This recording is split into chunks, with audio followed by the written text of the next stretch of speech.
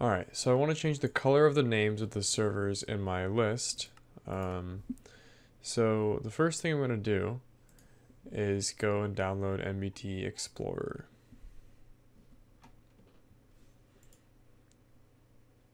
Alright, once that's downloaded, go to your wherever it is, downloads, and extract.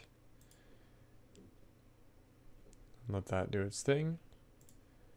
Then you can put this wherever you want to.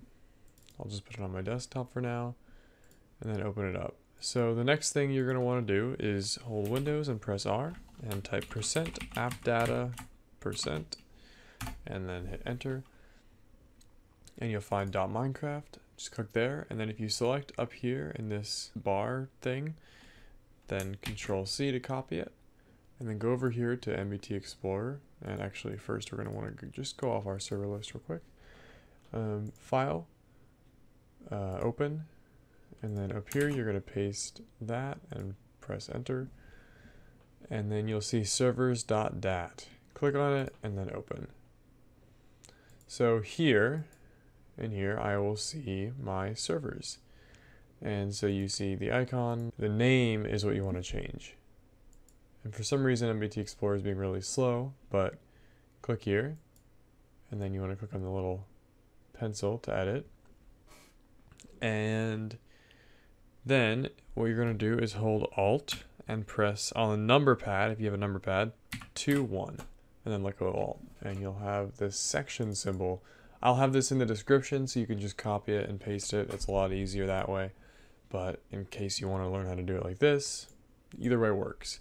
And then you're going to need a color code.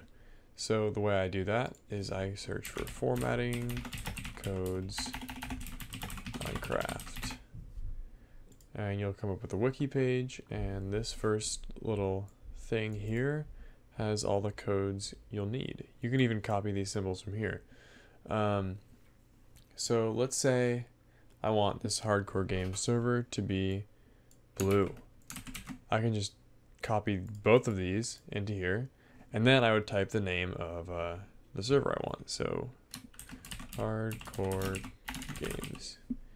Then I click OK, and we're gonna freeze. I don't know why it's doing that. Then save, and then I go to my Minecraft and I click on my multiplayer, and look at that, it's blue. We can play around with, let's say we want to edit PvP land. I can do multiple colors, so I could do